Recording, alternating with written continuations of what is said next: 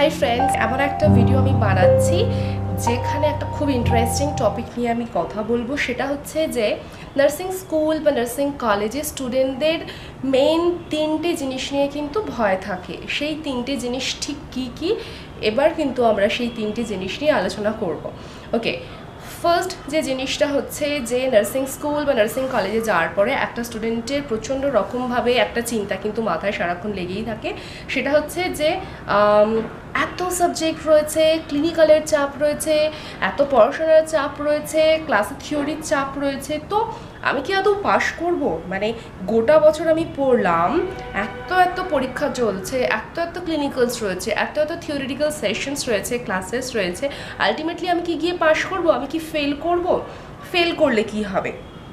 তো এই ফেল করার ভয়টা কিন্তু স্টুডেন্টদের মধ্যে মারাত্মক রকমভাবে থাকে। যেটা আমার বলবার যে প্রথম থেকে যদি কেউ ক্লাসগুলোকে ভালোভাবে ফলো করে, যদি কেউ অ্যাবসেন্ট না হয়, ক্লিনিক্যাল সেশন যেগুলো চলে, ক্লিনিক্যালস যখন চলে সেগুলোতে যদি কেউ অ্যাবসেন্ট না হয়, তার সাথে যদি ফোকাস একটা রাখা যায়, কনসেন্ট্রেশন যদি সারাক্ষণ থাকে, তাহলে কিন্তু কেউ ফেল করবে না।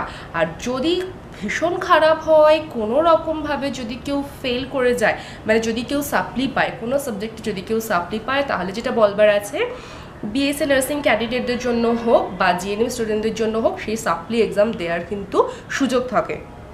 তো সাপ্লি এক্সামটা দেওয়ার আগে কিন্তু ভালো করে পড়তে হবে যাতে সাপ্লিটা ক্লিয়ার করে ফেলে, কারণ তখন একটা এক্সট্রা প্রেশার থেকে যায়। মানে নেক্সট ইয়ার, মানে সাপোজ ফার্স্ট ইয়ারে কেউ কোনো সাবজেক্টে সাপ্লি পেলো, সাপোজ ফার্স্ট ইয়ারে অ্যানাটমি বা ফিজিওলজিতে কেউ সাপ্লি পেলো, তারপরে সে সেকেন্ড ইয়ারে উঠলো, তার মানে কিন্তু সেকেন্ড ইয়ারের বাকি যে সাবজেক্টগুলো রয়েছে, বাকি সাবজেক্টগুলোর সাথে কিন্তু আরও একটা সাবজেক্ট অ্যাড হচ্ছে, অ্যানাটমি অ্যান্ড ফিজিওলজি। তাহলে কিন্তু এক্সট্রা প্রেশার, মানে তখন সেকেন্ড ইয়ারেরগুলো আমি বাদ দিয়ে ফার্স্ট ইয়ারের জন্য অ্যানাটমি ফিজিওলজি পড়বো, সেটা কিন্তু হতে পারে না। তখন আমাকে সেকেন্ড ইয়ারের সাবজেক্টও কন্টিনিউ করতে হবে, ক্লিনিক্যালও কন্টিনিউ করতে হবে, তার সাথে কিন্তু অ্যানাটমি ফিজিওলজি প্রেশার কিন্তু থাকে, বা যে সাবজেক্টে যে সাপ্লি পেয়েছে।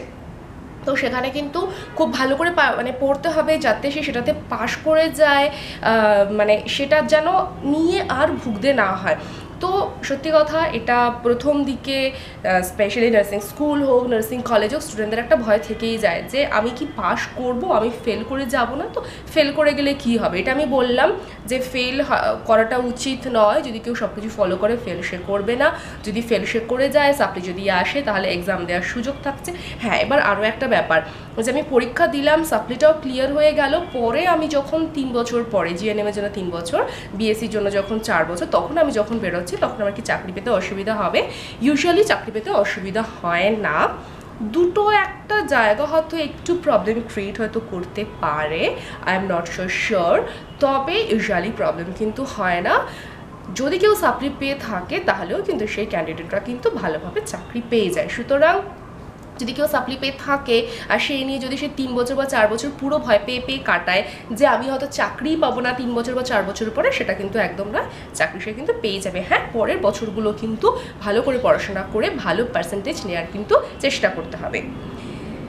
সেকেন্ড আরেকটা ভয় থেকে যায় যে আমি যদি কোনো ভুল করি, যদি কোনো বাজে ব্যবহার করি, যদি কোনো কারণে কোনো টিচার আমাকে পছন্দ না করেন, বা যে কোনো কারণে হোক, কলেজ থেকে বা স্কুল থেকে যে ইন্টারনাল মার্কসটা যায় ইউনিভার্সিটিতে, যদি সেটা কোনো কারণে কম হয়ে যায়, যদি কোনো কারণে আমাকে কম দেওয়া হয়, তাহলে আমি ফেল করে যাব। প্রথম কথা হচ্ছে যে হ্যাঁ, সিচুয়েশনগুলো হতে পারে। আমি নিজেই যে সেই সিচুয়েশনের মধ্যে পড়িনি সেটা বলবো না, পড়েছি, অনেকবারই পড়েছি। তো এই সিচুয়েশনটা কিন্তু হয়। কেন হয়, কী জন্য হয়, কারণগুলো তো বললাম যে অনেকগুলো রিজন থাকতেই পারে। এবার ব্যাপারটা হচ্ছে যে ইন্টারনাল মার্কসটা তোমার হাতে নেই, সুতরাং সেটাকে নিয়ে বেশি মাথা ঘামিও না। তোমার যা যা ক্লাসেস আছে, যা যা থিওরিটিক্যাল পোর্শনস আছে, যা যা ক্লিনিক্যাল পোর্শনস আছে, যা যা প্র্যাকটিক্যাল সেশনস আছে, যা যা কাজ আছে, তুমি সবগুলোকে পরপর করতে থাকো।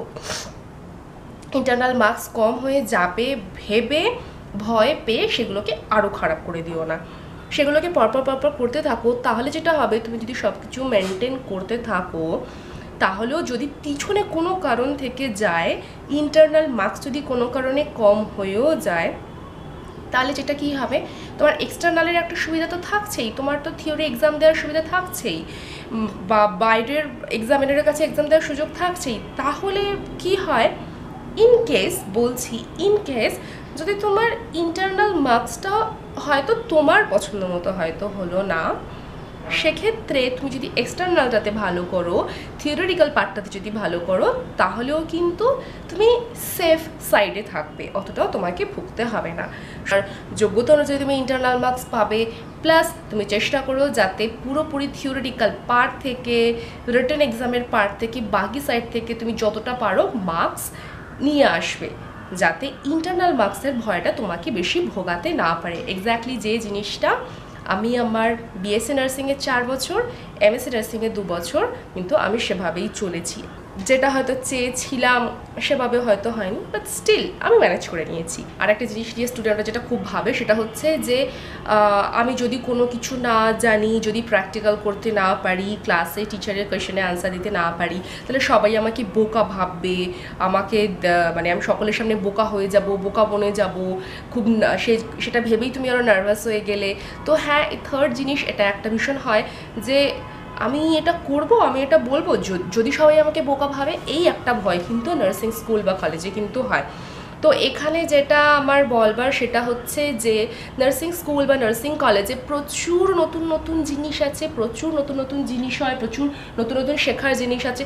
তাহলে সেটা খুব স্বাভাবিক যে কোনো একটা মানুষ শুরুতেই নতুন জিনিসটা কিন্তু সে ভালো করে প্রথমটাতেই সে পারদর্শী থাকবে না, তাকে তো ধীরে ধীরে শিখতে হবে। সাপোজ আমি ব্লাড প্রেশার চেক করবার কথা বলছি, তুমি first time blood pressure check করা শিখলে, তাহলে তুমি যখন প্র্যাকটিস করছো তাহলে সেটা খুব স্বাভাবিক। প্রথমবারে তুমি যখন তোমার নিজের ল্যাব পার্টনার বা ক্লাসের বন্ধু কারোর উপরে যখন বিপি চেকটা করছো, তখন তুমি শুনতে পাবে না। টিচার যিনি তোমাকে হয়তো শিখিয়ে দিয়েছেন তিনি শুনতে পেলেন, তিনি তোমাকে এক্স্যাক্টলি প্রসিডিউরটা বুঝিয়ে দিলেন যে তুমি কিভাবে বুঝতে পারো, কিভাবে করবে। তুমি হয়তো এক্স্যাক্টলি সেমটা করেও হয়তো পেলে না, হতে পারে। ইট টেক্স টাইম, এর জন্য সময় দরকার।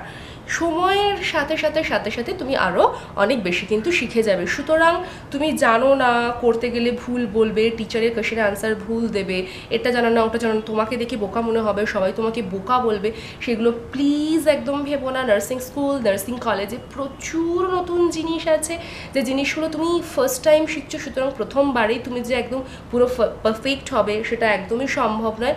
সুতরাং তোমাকে সময় দিতে হবে, তারপরে তুমি সেটাতে কিন্তু ভালোভাবে করতে পারে, পারফেক্ট হয়ে উঠবে। তো 3 নম্বর হচ্ছে এটা। তো আমার মনে হয় এই 3টে জিনিস কিন্তু স্টুডেন্টদেরকে, এই 3টে ভয় কিন্তু স্টুডেন্টদেরকে প্রচণ্ড রকমভাবে ভোগায়। সো এগুলোকে যদি একটু মাথায় রাখা যায়, একটু খেয়াল করা যায়, তাহলে আমার মনে হয় এই 3টে ভয় কিন্তু স্টুডেন্টদেরকে আর ভয় দেখাবে না।